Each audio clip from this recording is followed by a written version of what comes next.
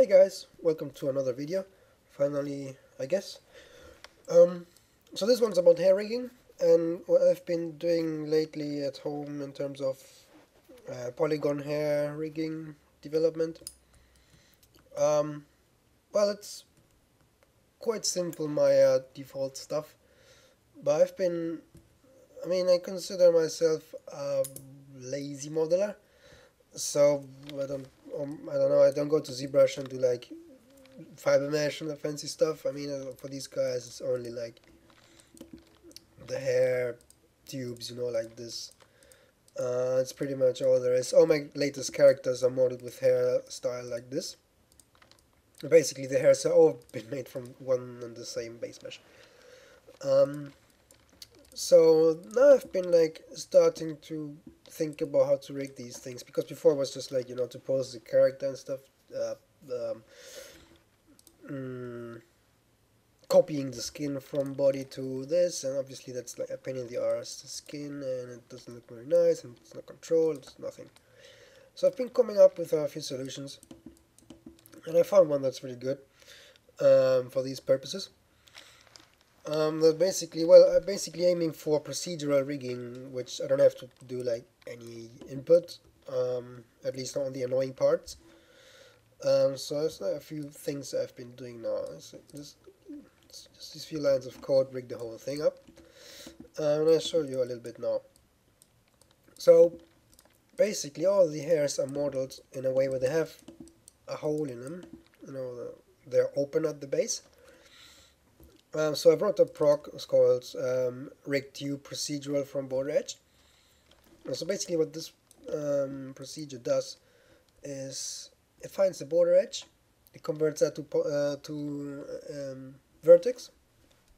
It increases the selection, subtracts the previous vertex group, and for each iteration like that, it averages the positions of all the vertices and places a joint on that position. Then it generates a curve through that, rebuilds the curve to the number of samples that I specify in here, and then it places a joint per CV and deletes the old joints as they are not evenly spaced across the things, which would be nice to have. So once that happens, I generate the extra curve, generate the joints, make the spline IK, skin the joints to the hair tube, and then that's it. Then I wrap those curves to this low-res driving object, and from there, basically there's a little step in between us, and I turn this object into a high-res object and then control the low-res cage for it. I'll show you that in a minute. Then obviously, when I've wrapped the curves, I remove the first CV from each curve from the wrap, so that they don't detach from the head surface, and then I cluster the first CV, parent constrain it to the head joint, so that the thing goes along for the ride. So let's just show the little things here. So the first section here basically generates all the joints and curves and IKs procedurally per tube. So in the head, there's like three groups: hair model long, medium, and short. That basically just allows me to separate hair systems for the different lengths of hair, so I can like dedicate different behaviors for lengths, which is quite necessary for different lengths. So I stored them in that, then it like gets those, it lists the relatives of type geometry, then it makes the groups for each type, and then it runs the procedural tube rigging thing, and that's it. Let's just run this to like show you what it actually looks like. Okay, so now you can see it's going through each mesh, looping from the base, iterating through each edge ring, making a joint. Then you can't see that step because it's quite fast, but you can see how it makes like a lot of joints and then not so many. So it basically means it makes a joint per ring, then it loops a curve through it, rebuilds that curve, and then makes a joint through the curve CV. So it's basically just to make the joint count more reasonable. Yeah, so this takes like 2 minutes to do, so I won't be going through waiting for this. Just pop up a finished version. There we go. So this is finished. So once that's finished, let's pull up the outline for this guy. So once I'm finished, it makes a group like this with like a whole bunch of joint and rig curves with like all the joints and all the curves and IK splines and whatnot. Oh, I should delete these guys. This was from another test using wire deformers, but the performance wasn't that great. I mean, it was like 1 frame per second faster than a skin cluster, but wire deformers are quite like, I don't like to use them that much because they lack a twist attribute. So that's the thing why I still kept using joints, because they're way more stable.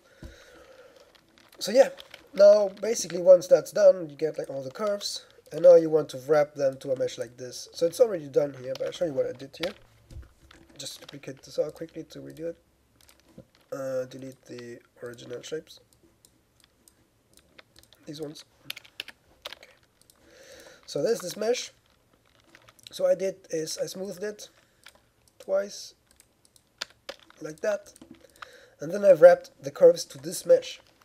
So now it's quite smooth, and there's like a lot of verts to sample to, so the curves deform quite smoothly. So once I did that, I just go back into the attribute editor, make this guy intermediate, and the original shape non-intermediate. So now when I control this guy, like that, let's just go back to the original shape, you can see how it aligns to it. Now it automatically updated. So let's just do that quickly live, so you can see basically how the whole thing deforms like quite smoothly if I move these guys around. You couldn't achieve that with a wrap from a low to a high-res object. It just wouldn't sample that greatly because it lacks the internal subdivision methodologies like the shrink wrap has now. But I cannot use this guy either because it's not a true wrap. So yeah, that's that. So now, yeah, so once that's done, you wrap the curves to it, and let's just show it in action. You can see, you know, the hair moves along with the thing. And the cool thing about this is that each hair tube preserves length and proportion, so it doesn't get stretched and sheared out and weirdly deformed by the like driver mesh, like you can see here.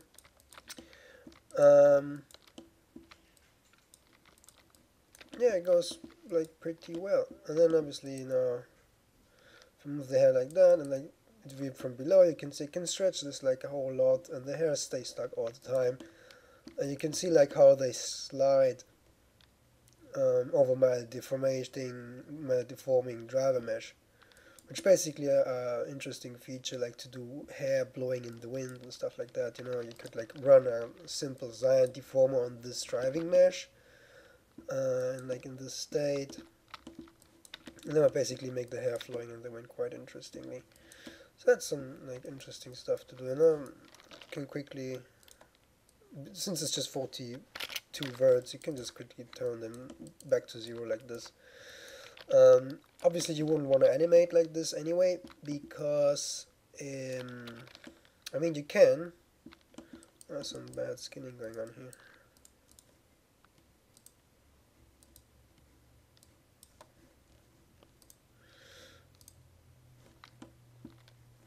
Okay. I mean, you can animate like that, but like, you know, you just click here, set a key once, and go there, set another key like that, and oh, I didn't set key. Set key, and now I can see the key. Like that, I'm on auto key, so that's fine. I can see it moving. Obviously, an animator wouldn't really like this solution, because it's quite hard to then view the stuff in the graph editor, and it's not like a true control that you can select if you want to address a single like bit. And it's also like immune to specific control handling tools for like pose savings and shit, animation exports and all that stuff. So I would rather just like cluster the thing and drive the clusters by controls, or maybe even just create controls and directly connect the guys to the translation of the CVs for this driving mesh. Um, yeah, that's like one more step that I did to save quite a bit of performance on this rig. Um, Basically, you know, when I create the things, there's like a lot of separate tube meshes, but this is combined geometry. So what I did to do that is basically just duplicating the hair model group, combining all the meshes into one, skinning them to all the joints from the original hair, and then copying the skin with the skin copy weights. I basically just did copy them quite nicely and preserved each hair stream weighting quite well. So I didn't have to do any skinning on these guys yet. Obviously you saw here a little bit of artifacting is, but that's probably more based because the model is not that great. I mean, I should probably upres the horizontal edges a little bit on some streams. But that's the cool thing about this, because since it's like completely procedural, I can change the hair model type, like the hair density and resolutions of these guys like a lot, and as long as I have the tube shape and the open borders at the base, the script would do the exact same thing. So it's like no work to rig the whole thing like it is now. And like the amount of control that you can get from this very little, like very low res mesh is already quite nice. I mean, obviously it's not like a per hair control, but nobody wants that really, I guess. Nobody wants to be messing with like 10 controls per hair, and there's 80 hairs in the character, which is probably still like not a lot. It could be like 200, 400 hairs in a character, depending on how thick you make them. I make them quite thick here, so I didn't go with a lot of hair. But yeah, that's like what I've been doing now on hair rigging, and I think it's doing quite well. I've been doing some other experiments like with wire deformers instead of spline IK chains and stuff like that, but it didn't work out so well because they like overstretch, so they don't preserve the length as nicely as this guy does. You can see I can stretch and preserve the length. Did some stuff trying to control each curve by the lattice and then wrap the lattice, but that wasn't as fast as I hoped to. Other stuff, a little bit of R&D going on here. But yeah, that's basically it. I wanted to do a video about my latest like boob rig right now, but maybe let's see if I do that or not. As I only have 15 minutes per video, I should stop right now because it's getting quite close to the end. So if you got any questions on this, guys, please don't hesitate, write me, and see you in the next one.